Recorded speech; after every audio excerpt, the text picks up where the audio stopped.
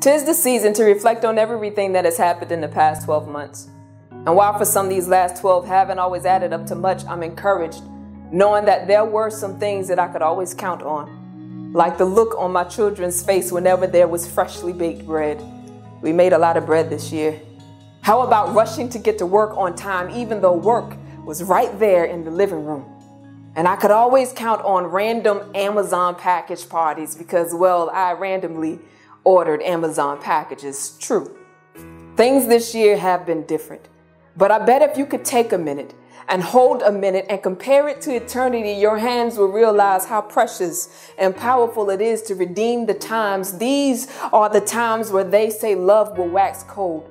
I'm convinced that the only way to warm it up is to set that sucker on fire. Anybody want to go higher?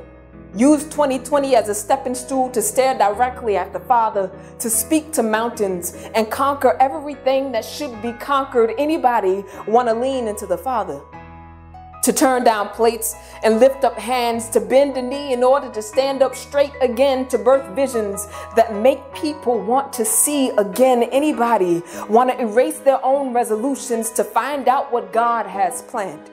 To forsake all others and question traditions and cultural expectations, to offer up pride as a sacrifice and excuses as burnt offerings. Anybody want to be a sweet smelling savor?